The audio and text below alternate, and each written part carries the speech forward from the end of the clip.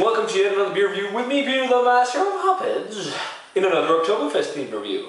Today, guys, we're going to be looking at a local beer. I don't review much from this brewery, but this is their Oktoberfest. This is from Nibe Bryghus, and it's just called Nibe Bryghus Oktoberfest. There it is. It's a Märzen / Oktoberfest beer as well. This one, however, compared to the Scholars, I think might be a little more authentic because it looks darker and it's unfiltered. It's hazy. It's even got sediment in the bottom of the bottle. So I think this will be more authentic to what the original Oktoberfest beers were, because I don't think they were filtered back then.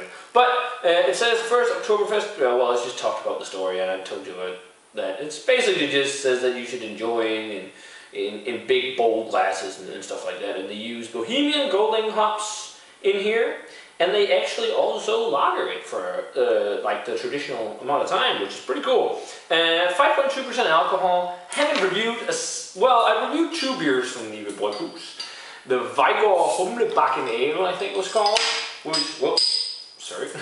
The one I reviewed when I moved into my apartment, which was a beer made for this local area.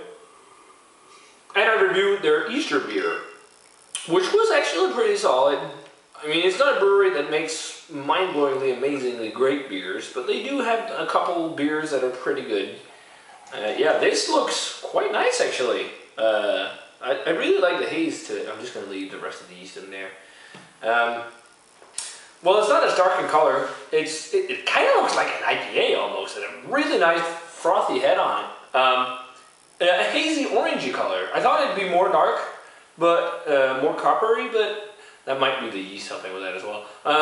Nice, huge, two-finger, frothy white head, or off-white almost. Let's check out the aroma. Yeah, sweet malt, caramel. This has definitely got a whole lot more going on than the Scottish one.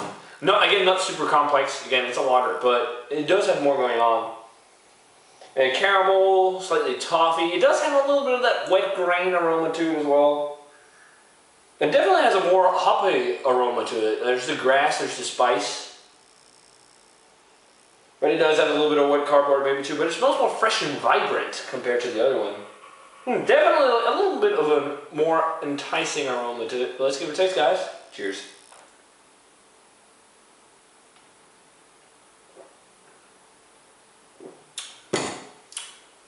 More flavor, more powerful in flavor, and more carbonation as well, because I like lager to have a good kick of carbonation.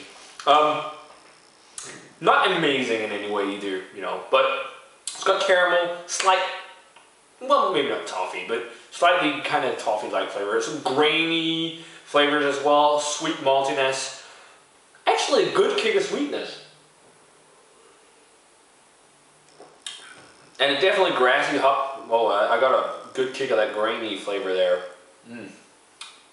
But also a good kick of, but a little bit of a grassy, hoppy flavor as well with the spicy hop notes. Yeah, again, a little more flavorsome than your average lager, but still not really amazing in any way. But I certainly prefer this to the Scottish one. I think this has a little bit more flavor. But this one also has a little bit of that kind of almost wet cardboard or wet grain, spent grain flavor. Very grainy in general, both of them. Yeah, I definitely prefer this one. I like the caramel tones and like the sweetness to it and stuff. So far this is the best Oktoberfest beer this year, but again, I've only been able to find two I haven't reviewed. So hopefully, guys, I'll see more. Rating wise, for the Nibe Bryghus Oktoberfest, I'm gonna go 60. It's an above average beer.